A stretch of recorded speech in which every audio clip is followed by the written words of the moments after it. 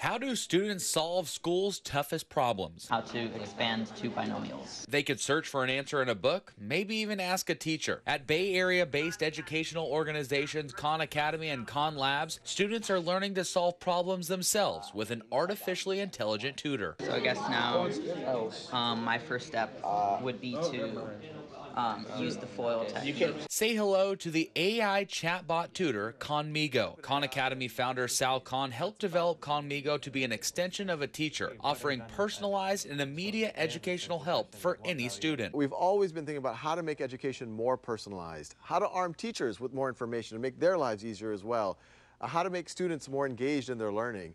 And I think artificial intelligence and Khanmigo has just accelerated that. The AI chatbot has knowledge on a variety of subjects like history, math, and science in many languages and on different grade levels. I think I'll choose to learn about evolution and natural selection. Khanmigo will then quiz students on the given subject matter or answer any questions about that topic. You can even have conversations with characters like Ben Franklin or Winnie the Pooh to learn in different ways. The goal, guiding students towards learning, never giving up an answer or doing the work for them. If you ask it how to solve a problem, it wants to try to walk you through how you would solve a similar type of problem, so then you can later go back to that problem and use the techniques that you just saw and test it yourself and see if you could apply those. Khan believes that artificial intelligence can be the next evolution of learning. How can this be the next step of education as we know it? Some of what I've just described that we're already doing at places like Khan Lab School, I would have thought were science fiction a year ago, and I wouldn't have thought would have happened in my lifetime.